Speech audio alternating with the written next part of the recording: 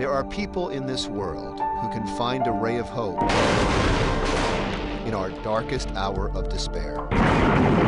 Where's it hurt you? Come on, Holly, talk to me. My name is Specialist Stephen McGowan. Stephen McGowan joined the Army in the tsunami of emotion that flooded this country after 9/11. He thought his country was in danger, and he wanted to do his part. Stephen was barely out of basic training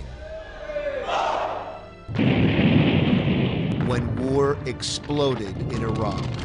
Stephen stepped forward and said, "I'll go," so that others wouldn't have to. He called me, said, "Mom, it took me 3 days to make this phone call. I volunteered to go to Iraq."